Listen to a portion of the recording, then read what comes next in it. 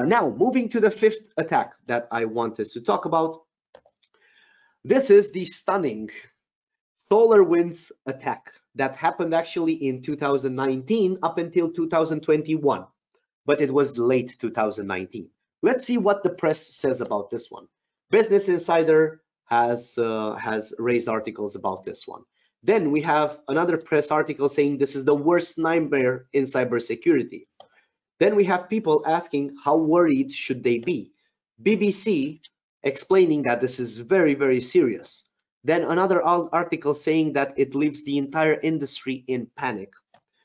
Then, of course, saying that this is a big Generation 5 attack and how should you protect from Generation 5 attacks. Then we have people saying that even after a year, the supply chain methodology is still used and it's still feared by people. And last but not least, if we look at this one, it has 1,600,000 searches. Even it has its official incident page. Now, if we look at this particular attack, guys, I'm gonna be short on this one because we still have a lot to cover and we have just a few minutes left. So this is the biggest attack supply chain attack in history. Now, as an attack type, it used supply chain and backdoor. And let me give you a few words on what's a supply chain attack. Basically, if you are a cyber criminal organization and you want to target, I don't know, let's take an example, the European government, right? Taking a random example. So if you want to target the European government, it might be very difficult to enter the European government, right? Or the US government, or you name it, right? The Indian government, any government. So what do? You try to find one of the biggest and most secured suppliers that supply that particular government and much more, and you do your best to hack into that and use that product that is supplied to all those governments or government agencies, and through that product, which is trusted, you can hack into those. That's a supply chain attack. You kind of try to find the weakest link, and by any means, SolarWinds and mostly Orion, which is the product that was attacked over here, was not actually a weak link. The attackers were very smart. Basically, this one changed a bit the type of the way we look at cybersecurity.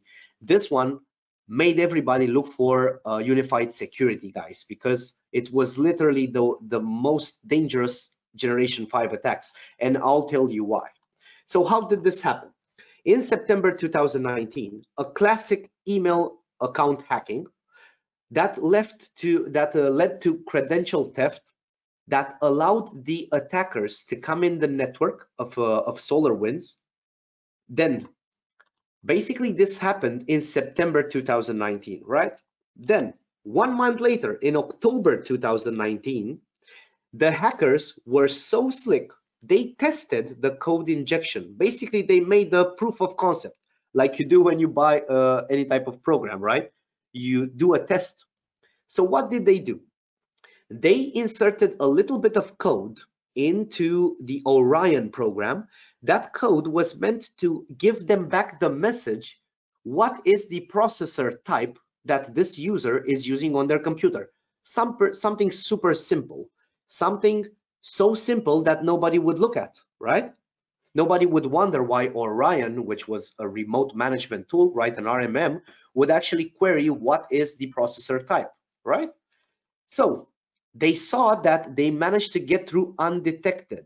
That means that basically what they did is they also purchased Orion, the program, they put it on their computer, and when they saw the code in Orion, they said, okay, we're in. Then they laid low. In February 2020, they basically injected the malicious code called Sunburst, the one that was all over the news. So if you look at this particular process, this is very difficult. I assume that a few people on here know about development. Guys, when you're in development, you make a computer type of code. You actually make a human readable code, the one that the coders, the developers make. You make it in a computer type of code, and that basically seals it off.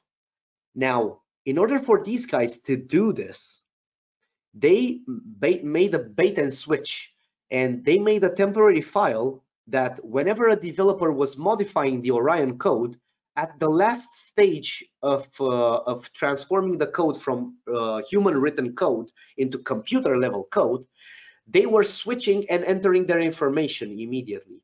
So it was literally one of the most slick type of attacks in history. Now, in March 2020, SolarWinds pushed the Orion patch that was actually compromised to the world.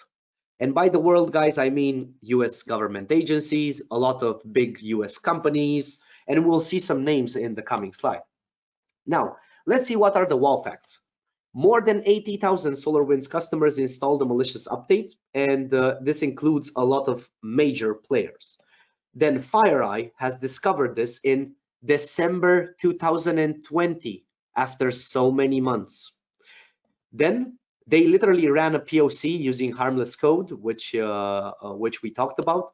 They pulled the bait and switch, and they literally opened to countless other attacks, including this little one that you see on the screen right now. So this is basically them leveraging their hack into one of the US agencies and sending spam or phishing from that agency's server. And as you can see, what they sent, a lot of people actually clicked on this, and then they were phished. So this literally opened them up to so many potential targets, it was a hard time picking the targets. So guys, this basically makes us wonder. In order to avoid Generation 5 attacks, we need unified cybersecurity. We need aggressive, very aggressive network and firewall decisions, business email compromise, spam, and many others. So, wall facts, this is the most notorious Gen 5 attack in history because they leveraged weapon-grade hacking tools and basically used multi-vector approaches.